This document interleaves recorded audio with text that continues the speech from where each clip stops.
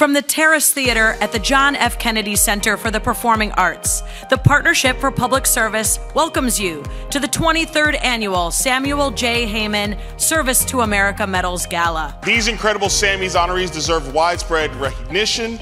As you know, I come from show business. In Hollywood, they have the Oscars. Maybe you know the Sammies are called the Oscars of government service. The Sammies honorees exemplify the best of our federal government. Your great work benefits our country in so many ways, and we're privileged to honor your accomplishments. Thank you to all of the public servants in the audience tonight. And thank you to the Partnership for Public Service for making us all stronger and better.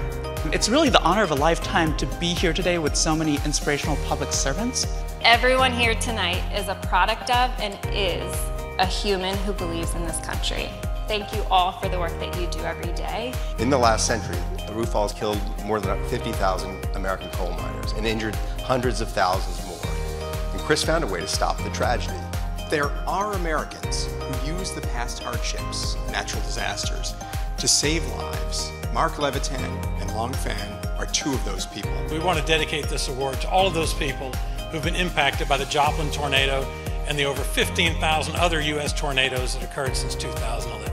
The work that you all do with a starting point is so important. You meet these young folks who are so engaged and so educated. It brings a lot of hope and optimism. As wildfires on the island of Maui swept through the historic town of Lahaina, Peter Gurria, Stephen Calinog, Tara Fitzgerald, and the 2023 Maui Wildfires Emergency Response Team flew in to start the hard recovery work. It's really the greatest honor and privilege has been to be part of that service to the community in Lahaina.